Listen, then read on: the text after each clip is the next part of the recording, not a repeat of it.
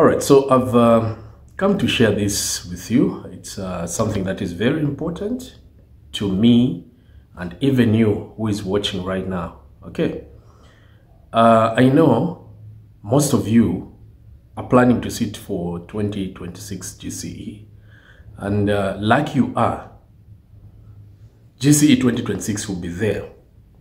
The question that I have for you is, what do you think about GCE 2027? Will it be there? What do you think?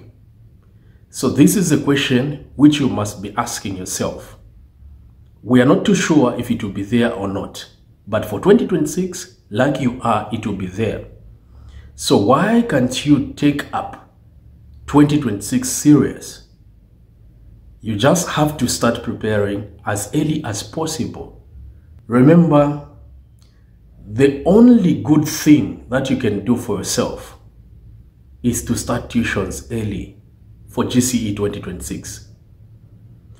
If you check the statistics, mostly mathematics is one of the failed subjects.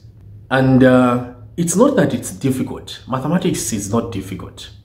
It's one of the easiest subjects. The only problem that comes in is that most of you start preparations late.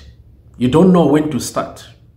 And I'm here to remind you or to let you know that the time to start your preparations for 2026 is now. Start now, before they even announce the date to enter. Be pretty assured that GCE 2026 will be there. So start your preparations now, okay? We've started our classes. Actually, we started last month, and we are moving topic by topic. So please don't be left out. If you know, and if you've not decided yet, please make that decision to sit for GCE 2026 and start your preparations with the JS Learning Academy.